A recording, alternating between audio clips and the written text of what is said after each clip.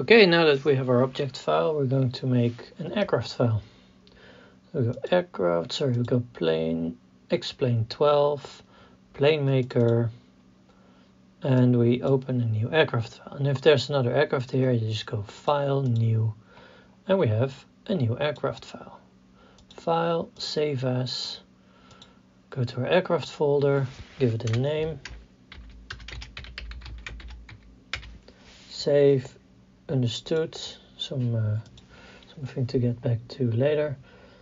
And we go to our aircraft folder and we see an aircraft file, Fokker b4.aircraft. We can import our object fairly easily. Standard, objects, add, select the objects from the object folder, fuselage, select. It's oriented the wrong way, so let's flip it 180 degrees. This aircraft model is going to be for the visuals, and it's not going to be for aerodynamics. The hollow cylinder that you see is going to be the aerodynamics, so we need to match them up. Right, let's follow along. Standard, bodies. This is body 1. We're going to call this fuselage. Okay. We need to set the number of stations first to the minimum and the number of radii to the minimum. You can always make it better later. But to start easy. Next is the grid radius for body. This is the radius of the maximum width of the cabin. So now it's 0.6 meters, which means from side to side the aircraft will be maximum of 1.20 meters. Now if we quickly open Blender and we select our fuselage and we look here at dimensions, we can see the X is 1.88 meters. So that's going to be 90 centimeters. Let's call it 1 meter for the radius.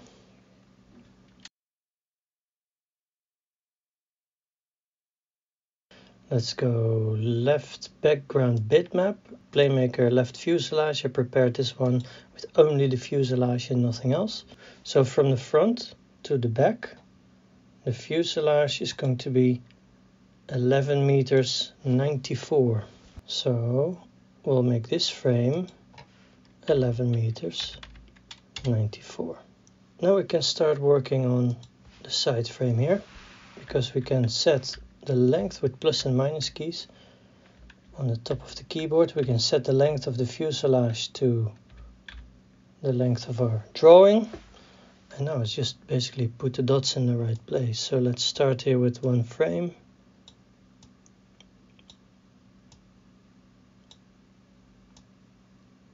That's the first one.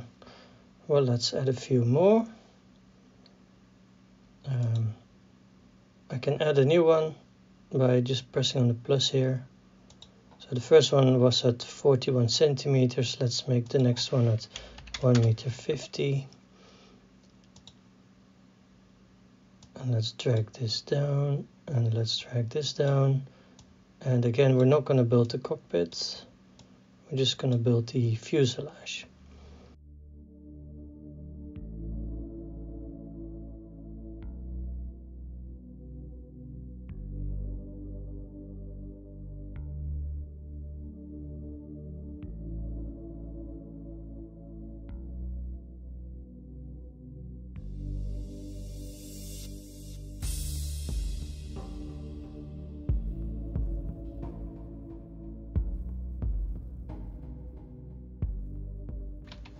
Yeah, they're not exactly the same yet.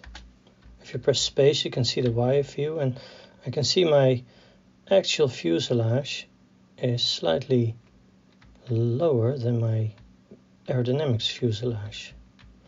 I go to standard objects, and now I just move this object down. So is this vertical? Yeah, it is, but that's a little bit much. and I can line them up exactly like that. Okay, I am back from a little break, and then I did some more work and I didn't press record. So I'll show you what I did. As you can see, the fuselage is still very crude, but I've added two objects, a cockpit object and an underwater object. Bodies, fuselage, and then here this one is cockpit and this one is underwater object.